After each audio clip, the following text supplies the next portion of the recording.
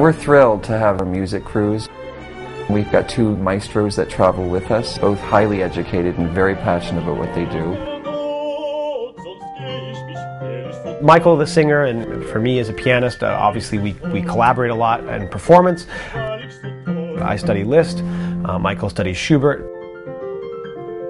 We kind of find ways to get people involved, making guests feel comfortable. The orchestral rehearsal in the Augsburg Palace in Vienna, where Mozart performs, is one of the highlights of the trips. We are kind of privileged observers. We get to sit in. The conductor is very gracious. He engages with the audience, and people on the trip really emerge with a greater appreciation for the beauty of this music, the complexity of it, and just how serious and how dedicated the performers are, how many choices they have to make, and how important the conductor is in bringing this music to life. The Palle Pallavicini, where Beethoven played, we're served this wonderful multi-course meal in this kind of grand Viennese style with fantastic live performers.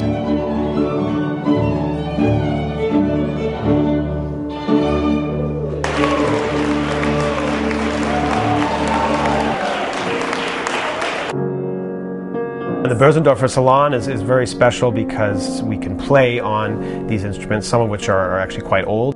Not all pianos are the same. I mean, even from the same company, you have different feel, different strengths. And then I actually played a duet with Susan, one of our guests. We played a Chopin duet, and that was just a thrill for both of us.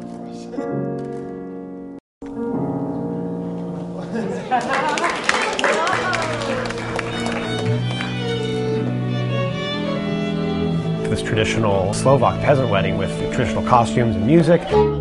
We dance along with them. They're very elaborate dances involving exchanging hats.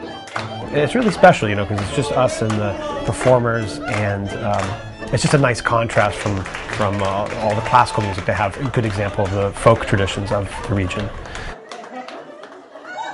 The nice thing is that there's something here for everyone, whatever level is most comfortable.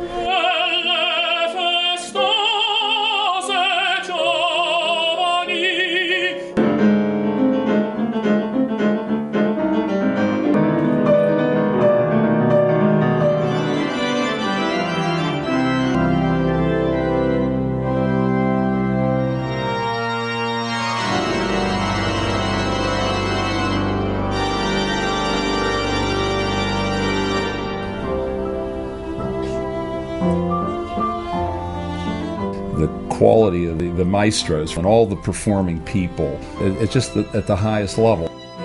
This really turned out to be a fabulous, fabulous trip.